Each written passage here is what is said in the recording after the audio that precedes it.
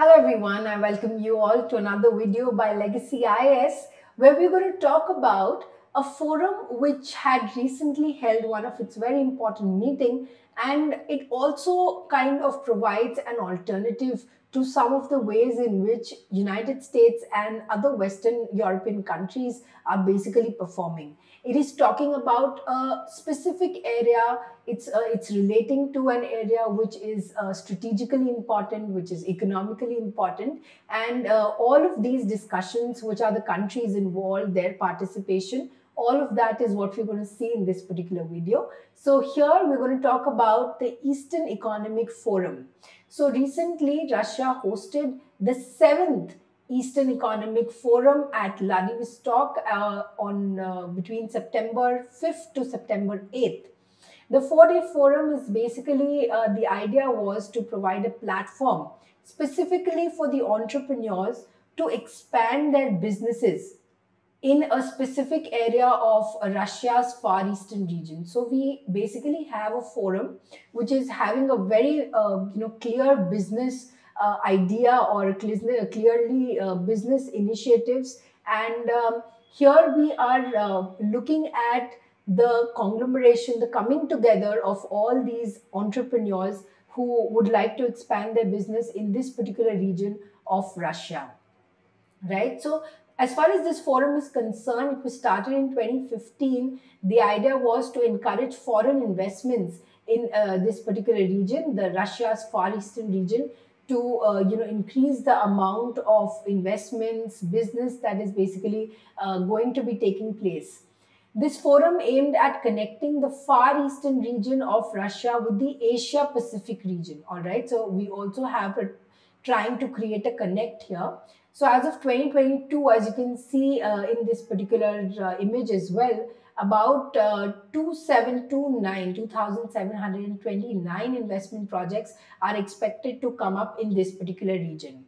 This particular organization tries to represent the economic potential, the business conditions, and the investment opportunities that that Russia's Far East basically provides. It tries to highlight the potential of this region and tries to attract respective entrepreneurs who might be interested. So basically the focus remains in key areas of infrastructure, transportation, mineral excavations because it's rich in resources, construction activities, industry, as well as agriculture. The objective of EEF, like I've been telling you, is to enhance its investments. This is particularly true because it's a very resource-rich nation. All right, and Far East is also a very resource-rich region. It's rich with natural resources such as fish, oil, natural gas, woods, diamonds, and other minerals which can be found there. Also, a very very sparse population basically lives there. So the idea is that if investment is going to come, then employment is going to be generated and settlements will happen, and that region is going to be inhabited with people. Currently, it's a very sparse region, very low population, very less number of population stays in this particular region. So the idea is that you start with income. If public are not directly coming there, then you start with undertaking economic activities by trying to show the lucrative nature, the important, nice cities of that particular region. So the region's richness and resources basically contribute to about 5% of Russia's GDP so far. With investments, Russia hopes that it might increase as well. If we look at this particular region, the Russia's Far East, we are basically looking at a very strategic location in a way, which can actually act as a gateway to Asia. So the way in which a lot of modernization is happening in the area of Vladivostok, Khabarovsk, and also Ulan-Ude, Chita, basically the government is trying to increase the number of investments that can take place. So in fact, the ideal way of going ahead is first starting with the Asian economies and trying to bring him to the Far Eastern region. So in this regard, the EEF, the forum, is basically treated as an annual gathering and a movement, an opportune moment and a time for Russia to deal with the economic sanctions that the West is leveling against it. So If it's coming at this time and some amount of investment and opportunity increases, it will just take off some of the burden of Russia's shoulder. There are several countries which are there in the grouping, China being the biggest investor in the region, okay, through the Belt and Road Initiative and the Polar Sea Route. That is again something that's extremely important as far as China and its Belt and Road Initiative is concerned. Chinese investments in fact account to 90% of the total investments. So it's really putting a lot of interest in this particular region. South Korea equally has invested in several shipbuilding projects, manufacturing of electrical equipment, gas liquefying, agricultural production, and also fisheries.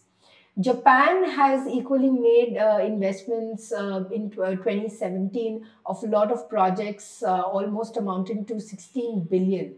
All right, identified a lot of areas, and it has encouraged its businesses to go back and start investing. All right. Now, as far as Japan and Russia are concerned in this particular scenario, so Japan is basically dependent upon Russian oil and gas, especially after the Fukushima incident which took place in 2011. Moreover, the market for agro-technologies actually create a lot of potential in this particular region of Russia's Far East, which is of interest for Japan. So in this regard, these countries are playing a good important role in Russia's Far East.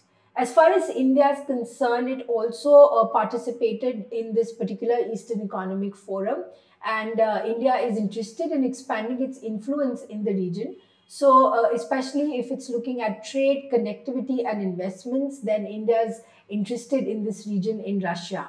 In fact, India intends to deepen its cooperation in areas of energy, pharmaceutical, maritime connectivity, healthcare, tourism, the diamond industry, and also the Arctic region, in which Russia is a very important stakeholder. In fact, in 2019, India also offered a lot of credit for development of infrastructure in the region. We had business representatives from Gujarat participating in this particular region, especially in the diamond and the pharmaceutical industry. So we have India, taking keen interest in this region, trying to expand the potential, trying to encourage its people into the region. But what is also significant is that India also has a good relation with United States, and the United States also has a kind of a similar platform which is called the Indo-Pacific Economic Framework for Prosperity. So that is a US-led body, and that is also important for India. So it's actually kind of tricky for India to balance its interest in this particular region through this particular forum as vis-a-vis the EEF. All right. So if we look at this IPEF, it is basically a vital platform for India to, also strengthen its position in the Indo-Pacific region, especially in the backdrop of China's expansionism and groupings which India is not a part of. So through IPEF, it tries to kind of leverage the opportunities which are there in the Asia Pacific region without having to be a part of China-led organizations or China-influenced organizations like RCEP.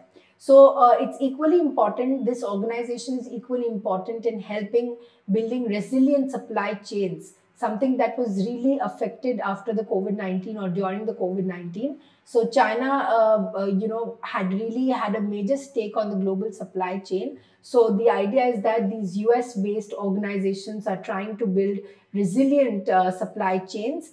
The IPF partners will also act as new and important sources of raw materials for India and other essential products. So the idea is that India's continued reliance on China hopefully can be reduced, and we can find alternatives. And COVID had basically exposed the idea that excessive reliance on one country can really be very, very problematic. So in all of this scenario, EEF and balancing it with IPEF is a difficult and a challenging situation for India. How it plans to do that in future, we'll have to wait and watch. I hope as far as this video is concerned, you've managed to get some good insights and it'll help you. All right. So thank you so much, and I'll see you next time.